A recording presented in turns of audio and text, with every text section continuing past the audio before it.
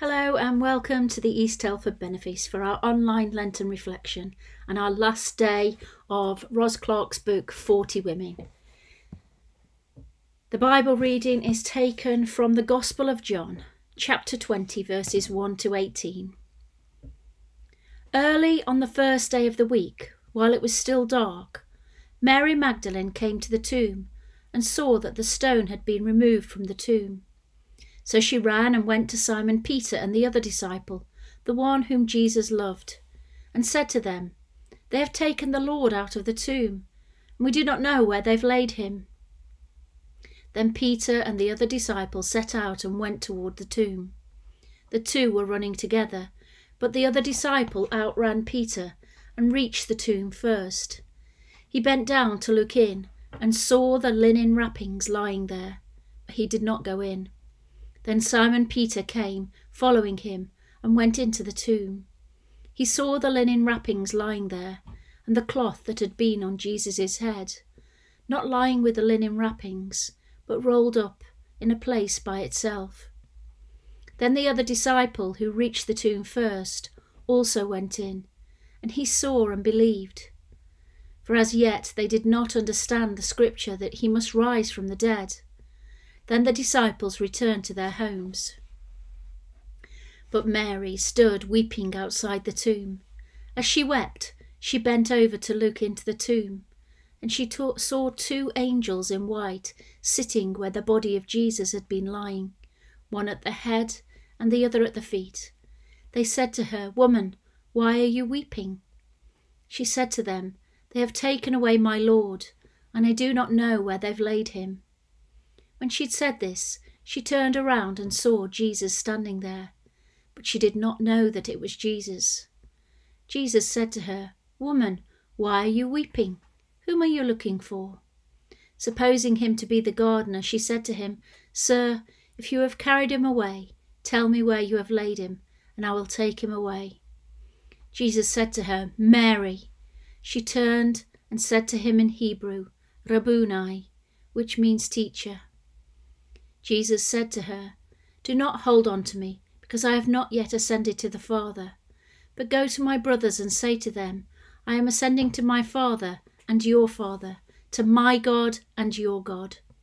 Mary Magdalene went and announced to the disciples, "I have seen the Lord," and she told them that he had said these things to her. We began this series with a woman in a garden, and so we end it with a woman in a garden. The first woman, Eve, was with her husband in the Garden of Eden, where they walked free and talked with the Lord God.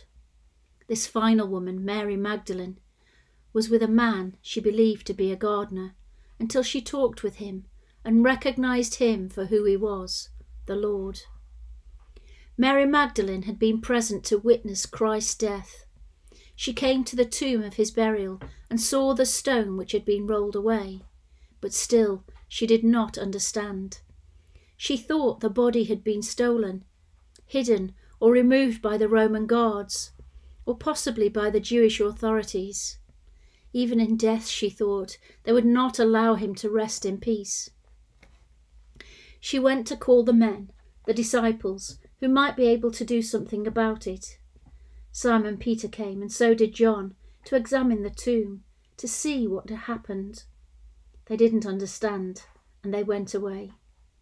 But Mary stayed. She stayed to weep. Presumably, that was why she had come to the tomb in the first place, to continue the process of mourning. And though the body was not there, her grief still had to find expression. She stayed, and so it was she to whom the angels spoke. She stayed, and so it was she met the gardener. The angels and the gardener all ask her the same question. "Woman, why are you crying?" It's a rhetorical question. They know why she's crying, but as she answers them, she reveals her heart to them.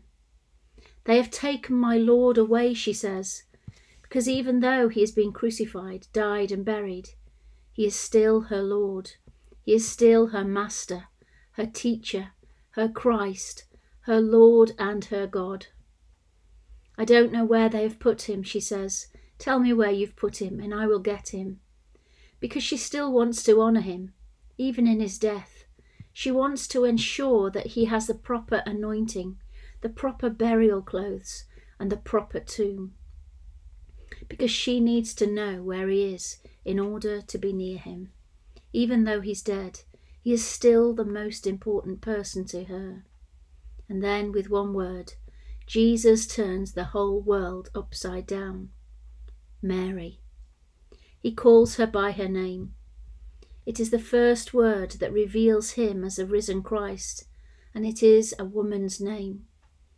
By it she knows him, just as he knows her. By it he proves that he is alive, just as she is. By it he cares for her, just as she has come to his grave to care for him. Of course she wants to cling to him. Of course she wants to touch him and hold him to her and never let him go, of course. But the risen Christ has a different task for her. This woman, Mary Magdalene, is to be the first witness of the new life, the first herald of the resurrection. She is the one to go to Jesus' own disciples and tell them, with eyes bright and joy bursting forth, I have seen the Lord. From the first garden to this new garden, from the first life to new life, women have been part of God's great story from beginning to the very end. They're not important because they are women. They are important because they are people, God's people, saints, sinners, victims and heroes, faithful and courageous, wicked and cowardly, caring, compassionate and kind, brave, beautiful and bold, ordinary and extraordinary, women who show us the worst wickedness imaginable, and women who show us the deepest faith of all. So we come to some time of reflection. Why does it matter that a woman was given this high honour of being the first to witness the resurrection? Consider the women in these studies and the women in your life, in your church, in your family, at your workplace, among your friends. What can you learn from these women? So let us pray. Almighty God, thank you for all that we have learned about you and about ourselves from the women whose lives are recorded in your word. Thank you for those whose faith is an example to us, and those whose wickedness is a warning to us, for those whose courage is an inspiration to us, and those whose compassion is a model for us. Thank you for those used to preserve your people, and those who spread the good news to all nations.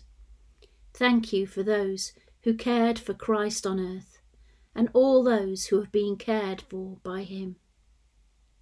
Thank you that for as many women as there are as many ways to love, serve, and follow you faithfully. May we go and do likewise. Amen. Thank you for joining us with this Lenten reflection, Ros Clark's 40 Women. Hope to join you again with a different reflection. God bless. Take care.